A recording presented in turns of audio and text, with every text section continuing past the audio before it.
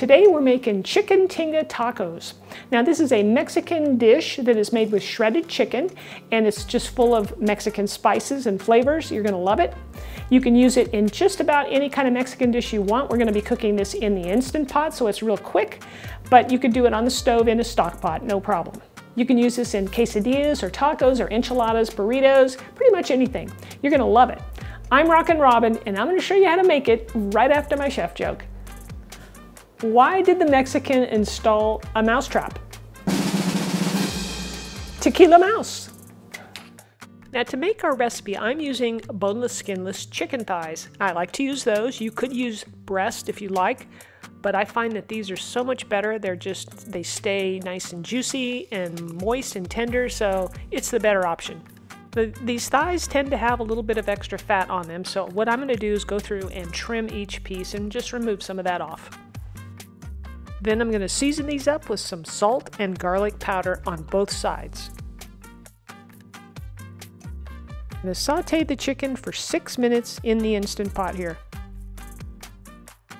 Next, I'm going to add some olive oil to my Instant Pot, say about 2 tablespoons. And don't forget, you can get the written recipe below the video in the description area. Next, we'll let the chicken lay right in the bottom of the pan and sear for, about 3 minutes or so, or until it turns golden brown. Then we'll flip it over and do the second side. It's been about 4 minutes on the first side, so we'll go ahead and flip these over, and you can see they're a little bit golden brown, and there's a little bit of bits sticking on the bottom, which is great because it adds flavor to our dish. After 4 minutes and we get a little sear on that second side, I'm going to take them out and place them in a dish and keep them warm.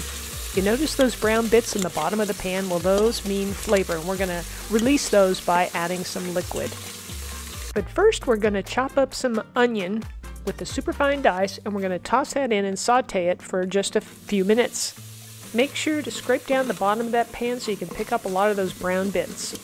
After we saute our onions for about 5 minutes, then we're going to prepare some fresh garlic. So we'll just take off the skins and run this through a garlic press. You want to saute your garlic for only 1 minute so it doesn't burn. Keep stirring it. Now it's time to start working on our chicken tinga sauce. So we're going to take a couple of cans of Muir Glen here. I have some fire roasted tomatoes. And we're going to place everything in a blender. So those onions and garlic we sauteed, well, they're going right in the blender too. Now we'll add some mild green chilies. These are already diced, so we're just going to toss them right in the blender.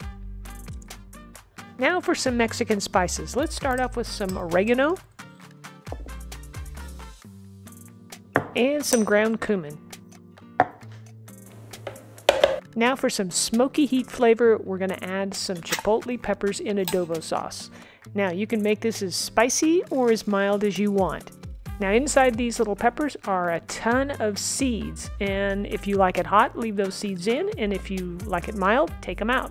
And of course there's always a little bit of sauce, as you can see here, and you can add that to your main sauce too. We'll toss our pepper in the blender as well. Okay, the last thing I'm going to add is some bone broth or chicken broth, and we'll pour that in, and then we'll blend this baby up. We'll pour this right back into the Instant Pot, and then I'm going to add a nice pinch of salt, and then we'll add the chicken back.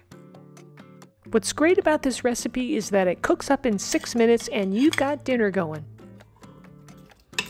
And there's plenty of sauce here in the pot, so if you wanted to add some more chicken thighs to this, you certainly could. You could practically double the recipe without adding more sauce. So make sure you submerge your chicken here, and now we're going to put the lid on, and we're going to cook this on pressure cooker for 6 minutes, and then we're going to do a slow release for 10 minutes. Okay, it must be time for chef joke number 2. I went to a soccer game in Mexico, and it ended up in a tie, 1-1. Here's our chicken after a total of 16 minutes. That's 6 minutes in the pot and then 10 minutes with the slow release. So I'm going to take the chicken out of the sauce and we're going to shred it up. As the chicken is probably cooled off from the shredding that I did, then I'm going to put it back into the Instant Pot. I'm going to turn it back onto saute to just kind of warm it up again, make sure it's nice and hot before we serve it up. Remember, it's got to be hot to be good. And give it a nice little stir to mix it all up, and then just heat it up on saute for maybe 5 minutes. That's all it'll take. While the chicken is heating up, then I'm going to prep up some cilantro for some garnish, and we're going to serve it up with a little bit of sour cream and some cheese. Now, cotija cheese or feta or whatever you have on hand. So white crumbled cheese works really nice. Since we're making tacos, I like to heat up my corn tortillas in a tortilla oven here. And you just place your tortillas in there, pop it in the microwave for about a minute, and you've got some piping hot tortillas. Alright, so first goes our chicken tinga, and we'll just lay some of that in there, nice good amount. I'll add a little cilantro on top. This is a very simple recipe. Then I like to add a nice little garnish of sour cream, especially if your chicken tinga is spicy. You're going to want to add that sour cream to just cool it down a bit.